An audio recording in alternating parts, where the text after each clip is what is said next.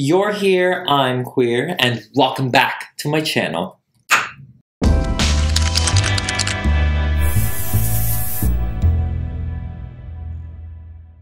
Let's hydrate ourselves. I love boba at 11:16 p.m. Okay, so you guys already know what's gonna happen with this video, which, by the way, was supposed to come out last week. But if you follow me on Instagram, you know that I've had some dilemma with an accessory that I added last minute. You know, I definitely realized that she's not a chemist. She's no Professor Hutonium, and yeah, should have paid attention in chemistry class for sure. But yes, you saw the title correctly. Yes, it is happening. I will be making Sasha, also known as Bunny Boo from Bratz. She's one of my favorite characters because of her amazing and funny personality, and her leadership skills is off the hook. I feel like she's literally the only one who gets the gigs for the Bratz. Like, I mean, from the TV show, she's literally the only one who's like, hey you guys, I got this gig, I got this project. I feel like she literally is the leader of the group, you know? After making the Tweevils and also Berdine, everyone wanted to see my take on the main four girls, and so here we are. We're gonna do our best, and I hope you guys like my take on them. I'm definitely such a Bratz fan where I listen to their songs on a daily. I listen to Bratz songs, especially Rock Angels, all the time. And I even think that the live action, even though the casting is a little wonky, and also the story, it was actually pretty iconic. Bunny Boo loves fashion, of course, but her main thing is music. The main four pretty much have a shared affinity with certain interests, but they each have their own specialties. Since they all have their own distinct personalities and style, I wanted to cater to that when it comes to my designs. My design for Bunny Boo is a little bit sentimental because I actually gave her my grandmother's jacket from the early 90s. Which is what I'm wearing right now, currently, as you can see. Let me see if you guys can see this. Which I actually shouldn't be wearing it because it's actually kind of falling apart. I believe it's leather. I don't think it's real leather. But yes, she is falling apart. She's not doing well, but she looks so cute. As you can see, it is a bomber jacket. I love all of the colors. They're literally like, it's definitely like very 90s. I found that it matched Sasha so well, and I wanted to design around it. I really love Sasha in red, and I found that the red really kind of made the jacket pop so much. As you can see, I'm kind of doing that. I'm like, you know what, let's match with Sasha. So I'm wearing red here, and as you can see, the jacket, it just fits really well, I think. So I designed her wearing a long sleeve extra cropped top with matching high-waisted shorts. I gave it an off-white minimalist look since the main attraction is definitely the jacket. And I also continued the color with her thigh-high heel-less boots. Yes, you heard that correctly. I want to bring resurgence to 2012 or to 2014 maybe. I do own a pair of heelless shoes. I also gave her a protective hairstyle and a long twist since I've never seen Sasha with them, and I love seeing it on Angela Bassett and Monet Exchange. Her look is fun, it's vibrant, and it screams Bunny Boo, in my opinion. And she can definitely show off some cool dance moves with this ensemble. I can't wait to show you guys how Bunny Boo rocks my grandmother's jacket. She, I mean, dare I say, wears it better. Actually, I've never seen my grandmother wear it. It was archived, it said Lola. I know she looked fabulous in this. Yes, my grandmother is definitely one of my fashion icons, and this just proves it. Like, hello. And that's pretty much it. Let's go ahead and jump on the video. So for our head, I will be using this Sasha doll I found from Savers. Yes, as always, this is gonna be another hybrid. She looks like one of the original faces, so I'm really excited to give her a new life. First, I'm gonna go ahead and remove her head and also her hair.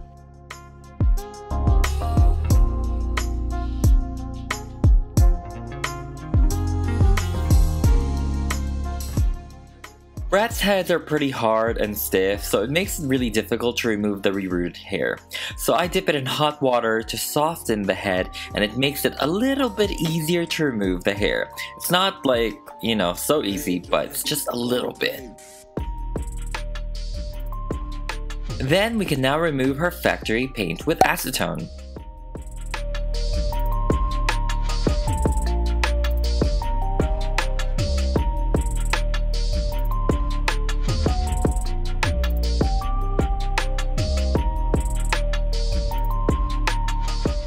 For her body, I will give her Justine Dancer's body, which I know doesn't completely match her, but it is the best one from Ever After High. I'm sure there's a Monster High doll out there that will result in a better skin match, but I really prefer the Ever After High bodies a little bit more. Then I want to tackle her feet first to give it the Bratz treatment, so I took my saw to slice her feet apart.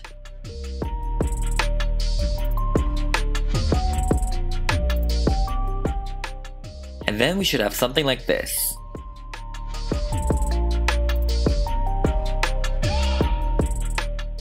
We can now drill a hole, and I just use a manual drill for this.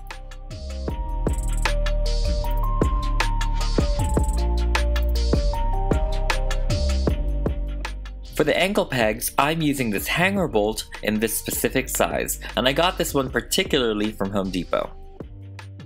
I do wish there was a slightly smaller size, but this is what I've used on Berdine and also Tweevil, so it's been working. You will definitely need to use some elbow grease because this can take some time and patience to screw in. After that, we can now make Ever After High wear Bratz shoes. Look at that. As you can see, the plastic in the back expanded a little bit, so the color became a little bit lighter, but that's an easy paint fix. It's nothing really to worry about as long as the screw isn't coming out of the skin. Now let's go ahead and attach her new head.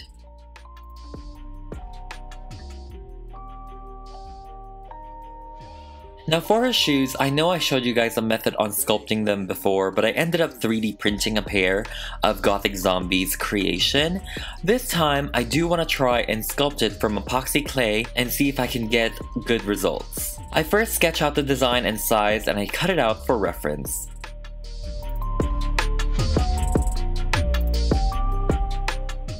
Now let's go ahead and mix our epoxy sculpt together. And we can now start sculpting the shoe. I'm sculpting one side at a time to get an idea of how wide I want her shoes to be. And I'm also going for a completely mirrored shoes, so there's technically no right or left side. Now we can go ahead and start sculpting the other side.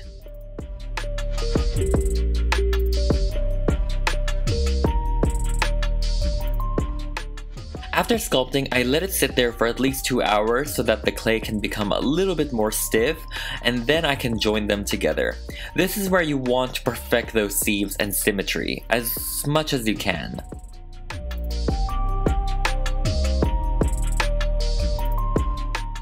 And after it fully cures and after 3 sanding grits, we should have something like this. It is so freaking smooth and heavy, which is really good. And technically, you can just stop here and just sculpt the other shoe and just drills holes with it and then you're done.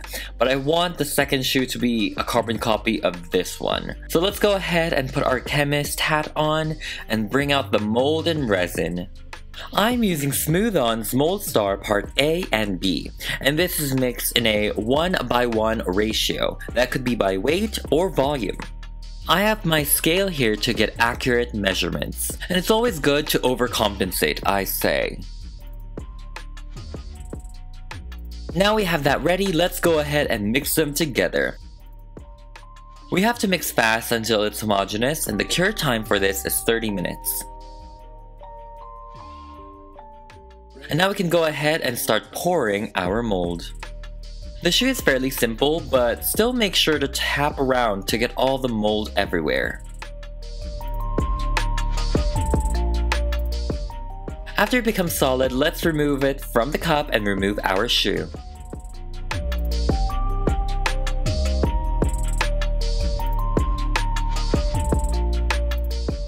Now let's whip out our white resin. This is also by Smooth On and it's called Smooth Cast 300. This one you can mix 1:1 volume or 100:90 by weight, which honestly I don't know how that works. But anyways, mix time for this is 3 minutes and cure time is 10 minutes. Long story short, you need to be ready and get your timer set. Then I mixed it vigorously and poured it in the mold.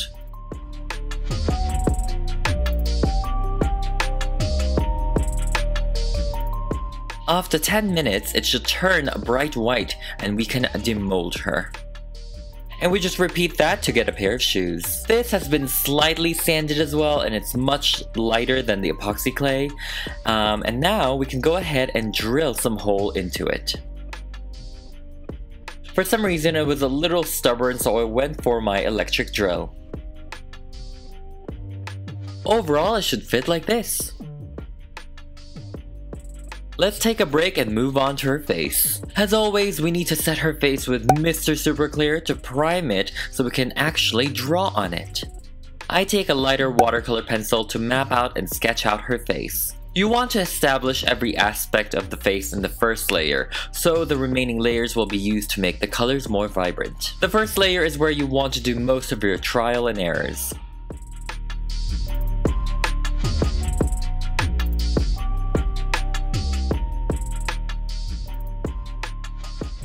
After mapping her eyes, I also start to add colors and pigments all in the same layer.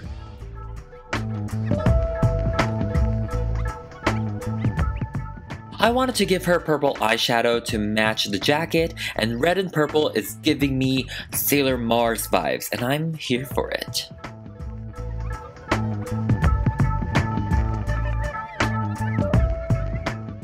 Her eye color keeps changing, but in the show, she has heterochromia. Both of her eyes are green and brown.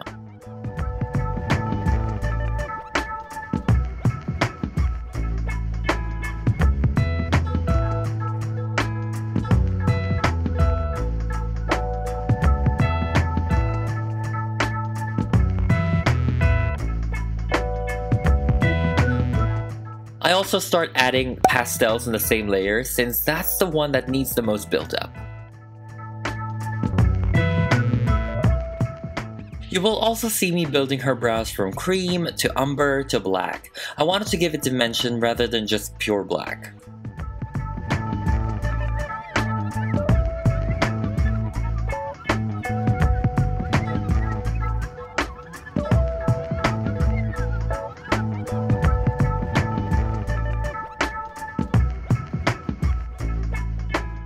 To highlight her brow bone, I am taking golden brown to give it a base, and I will make it a little lighter later. And of course, the eyeliner needs to be sharp like a knife.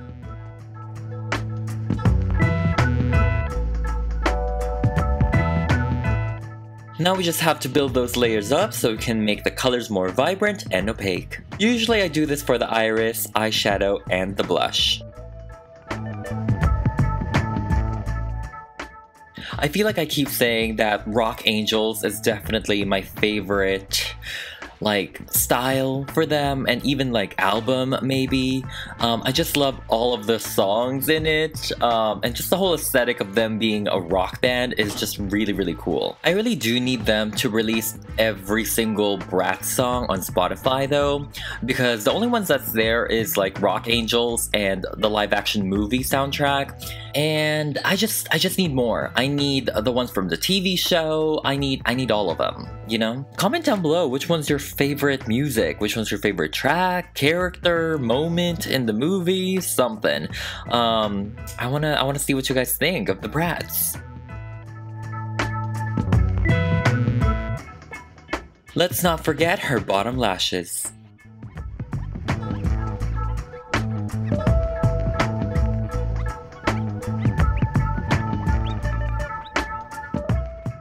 Since I'm giving her a natural hairstyle, I want her edges to be laid for the gods. And this will also consist of different tones of browns and also black.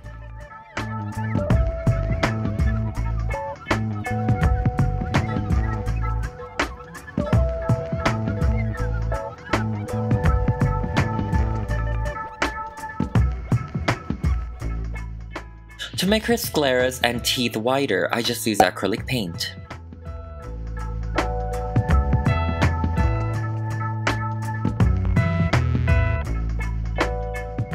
Now we just have to do some finishing touches.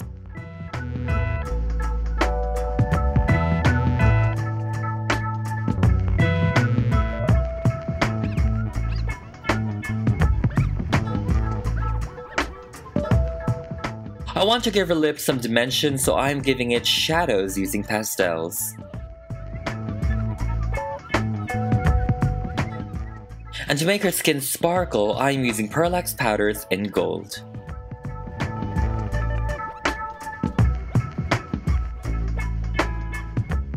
And of course, we can't forget her catch lights.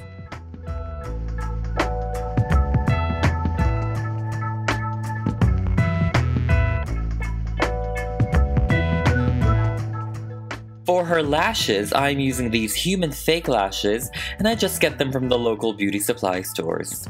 I roughly use 10 for each eye, and I just use Elmer's glue all to adhere them.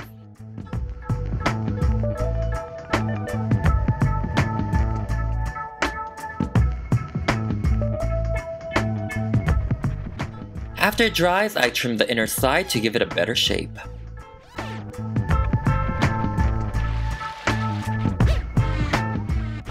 And now we are done with her face. Now let's work on her hair. Since I wanted to give her long twists, I used this warm brown acrylic yarn.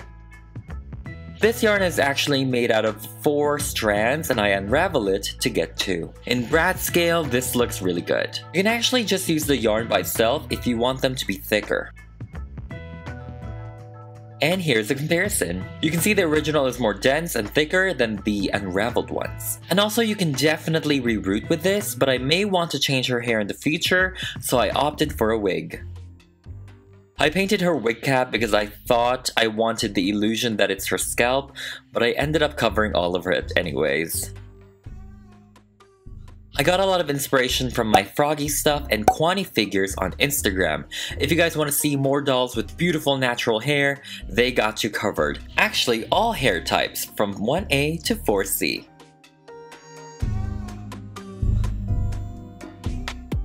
Like I said, I just really wanted to give her long twist also because I was so obsessed with Angela Bassett in American Horror Story Kevin and Apocalypse. She was so regal and I just love how her hair moves. So I actually never had Bratz growing up, so I was really envious whenever I go to the mall and I would see the displays. They were really cool. One thing I did have is a PlayStation 2.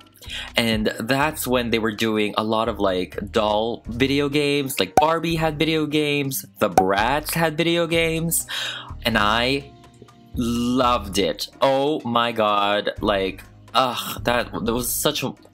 I mean, now it's very dated, but at the time, it was so cool.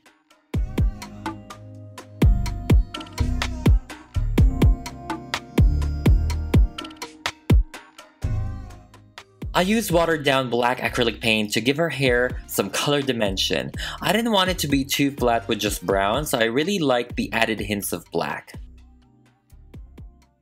And now we're done with the wig.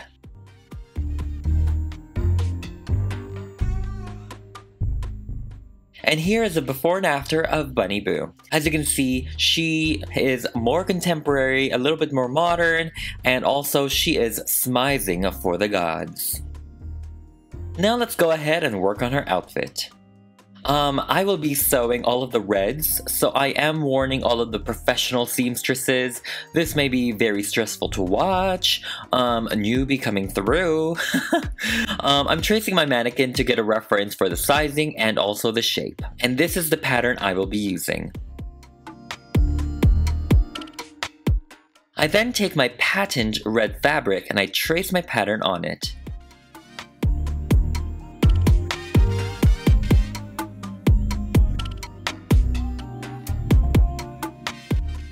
Then I start sewing with the good side facing in.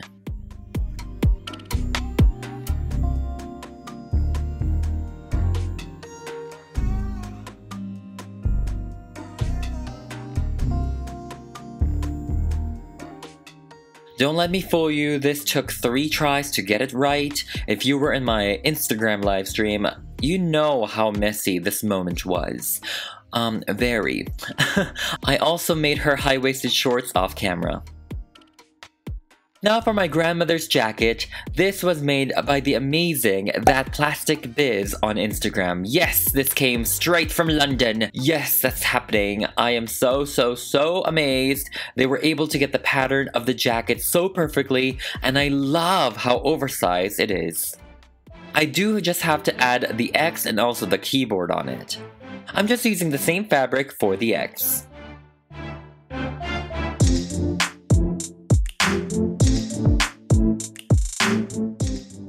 And then for the keyboard, I'm using white pleather fabric.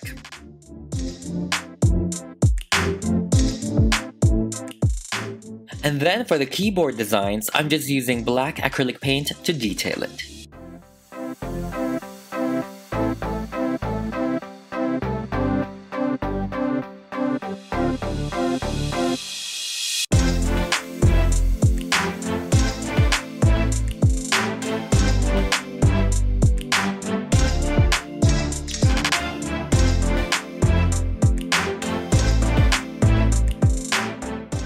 And now the jacket is completed and I am obsessed with it. And now it's time for the thigh-high boots.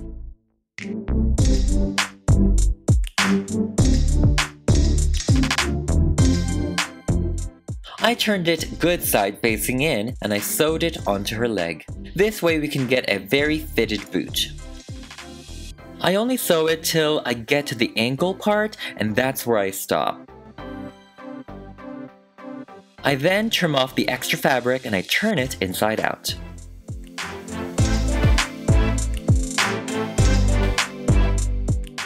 I put it on the doll and I also attach the resin shoe.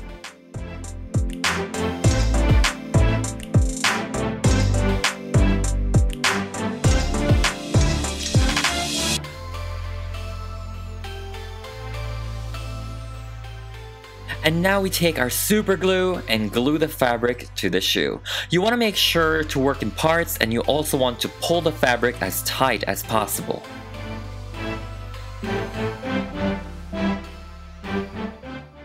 After a few hours, it should be completely dry and we can trim off the excess fabric.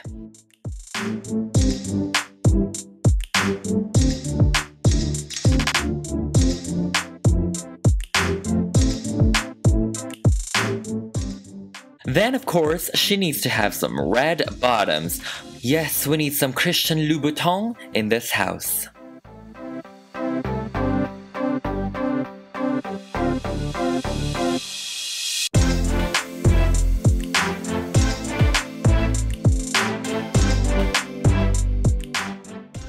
And now we are done with her boots.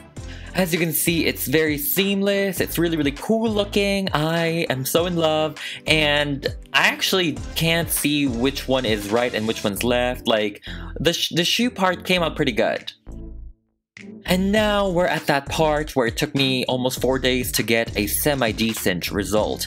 I gave her red sunglasses very last minute while I was sketching her, and I ended up really loving it, so I wanted to take this OMG LOL glasses and make a copy of it in red. I built a box chamber with hot glue and popsicle sticks.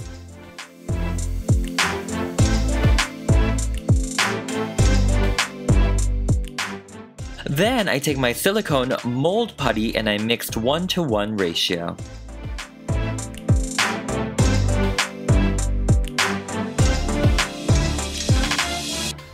Then I take a mold of the front of the glasses.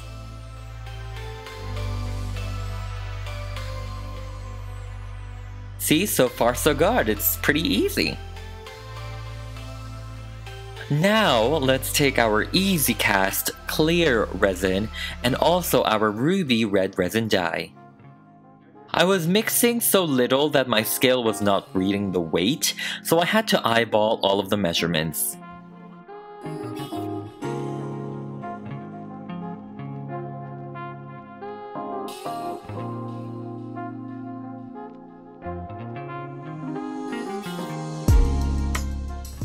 I mix them together and I add the dye in it. And unfortunately, this cures roughly after 24 hours and 72 hours for it to be stone hard.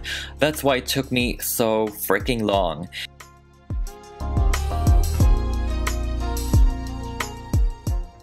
And this is what I got after 24 hours. As you can see, the bubbles are out and about. And yeah, this is just 1 out of 20 failed attempts. I couldn't wait 24 hours just for one glasses to cure, so I made more molds of the same glasses. Was it a waste of molds? Yes. Did it speed up the process? I guess. These are just some of the failed attempts. The others didn't even cure at all, so I had to really throw them all. And as you can see, it's just bubbles galore. And if it's not bubbles, there were 2 gummy worm-like, it was really it didn't cure at all. And yes, I tried it all. I mixed it slowly, I poured it slowly, I tapped the sides, I used fire on it. I did everything aside from buying a pressure chamber, which I don't know if spending $300 is worth it for 1 pair of glasses.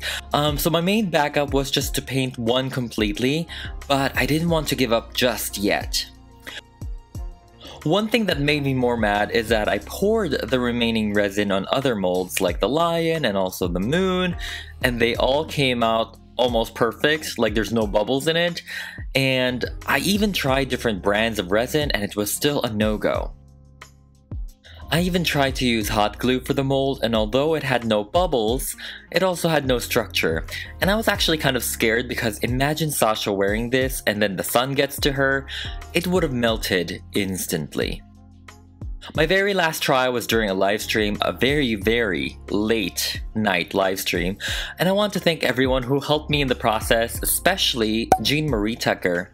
She literally directed me on what not to do, and it actually worked.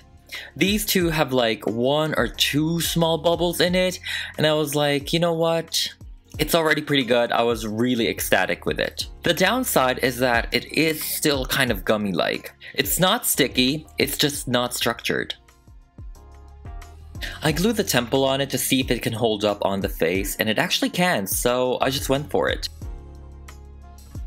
Another last-minute addition was this paperclip bag I've been seeing on my Instagram feed. It's one of those ads and I thought it was actually really cool. I decided to use a real clip for this and I just covered it with pleather. This fabric has such a beautiful texture and it would really make it look like a bag. I just covered the front, the back, and also the side using hot glue.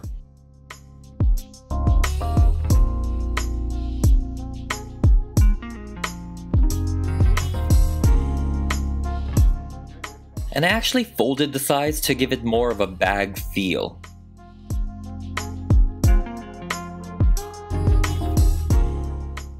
Then I took silver paint to give it a hint of branding. Now let's go ahead and assemble Miss Bunny Boo.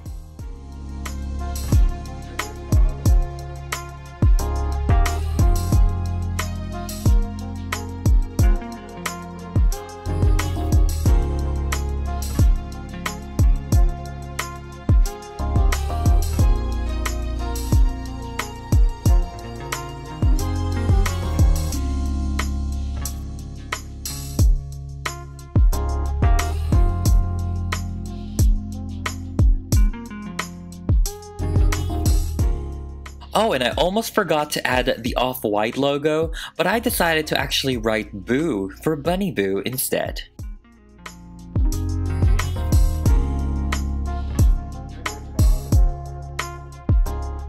And I also made her a mask that says Bunny, so that it kind of completes the Bunny Boo look, because we care about everyone's safety. We're mask wearers in here.